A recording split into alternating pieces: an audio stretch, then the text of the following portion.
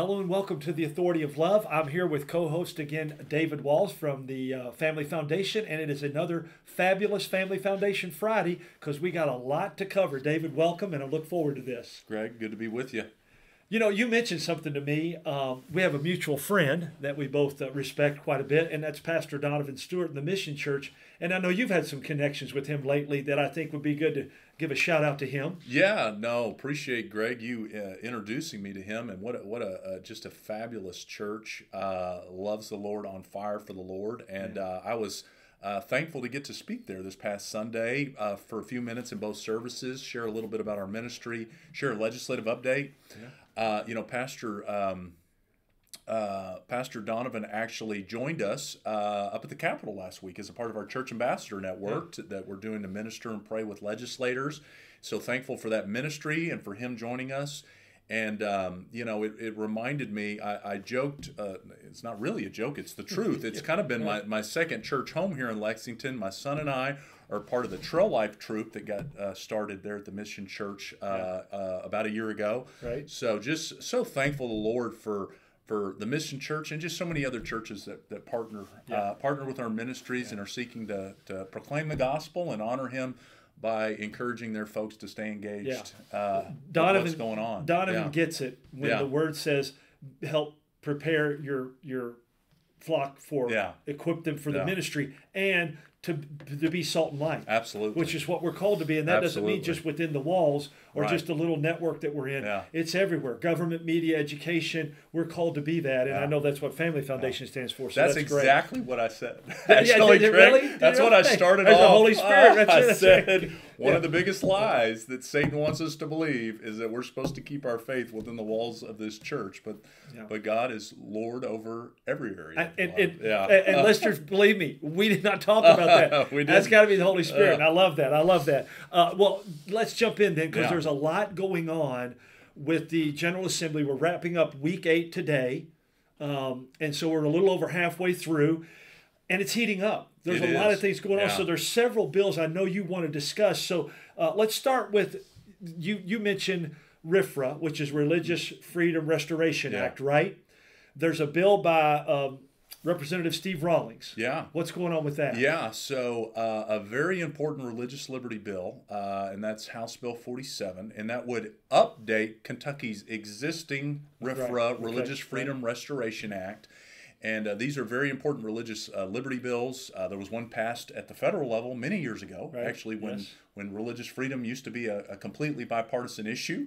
And President Clinton signed that into law. In the 90s. And since that time, there's been, I think at least 25 states that have state versions of Religious Freedom Restoration Acts. But Kentucky's is really in need of strengthening and clarifying in some key aspects. There's been some cases where religious liberty has been infringed of Kentuckians, and they haven't had a remedy to that. And then also what this bill would do would clarify and really define that when it says government can't infringe upon religious liberty, that means government at all levels. So if we're talking about local government, administrative regulations in a variety of ways. So it really just clarifies.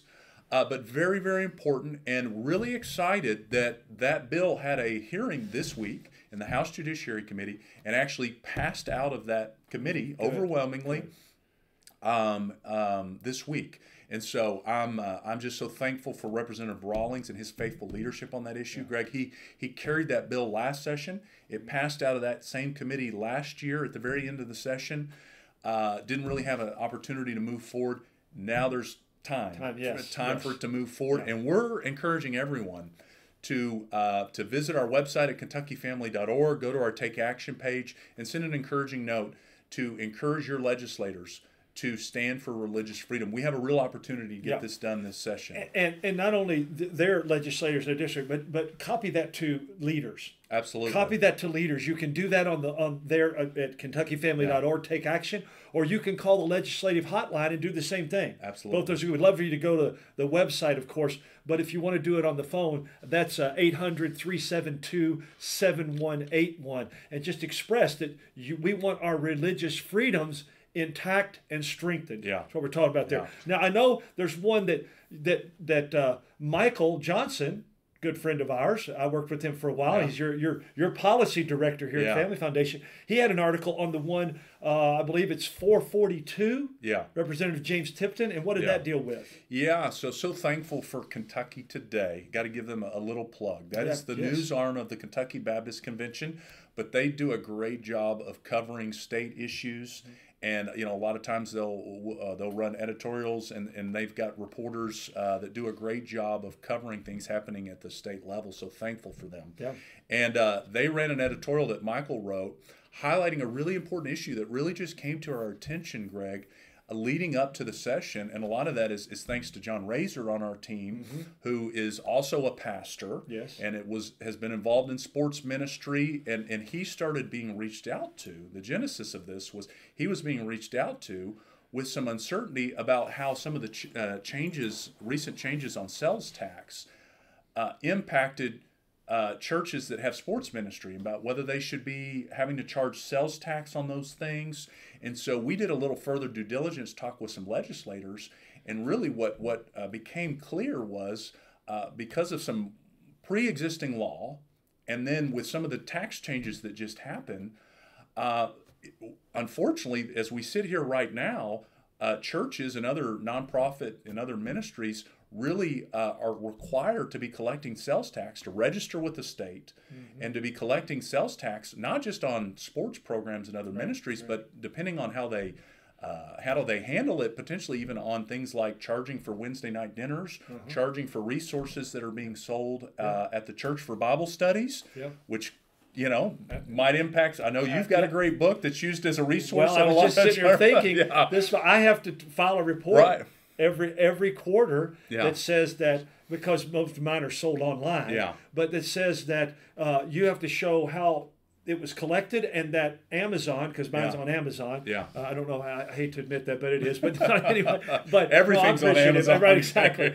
But I have to report that and say that they are filing and sending in the taxes on that. So it'd be great if we didn't have to do that. Right. And so look, we've had, and this is what Michael does a great job of laying out in this editorial at Kentucky Today, is look, we've long understood that recognizing that churches should be tax exempt because of the benefit that they offer to society in so many ways. Right.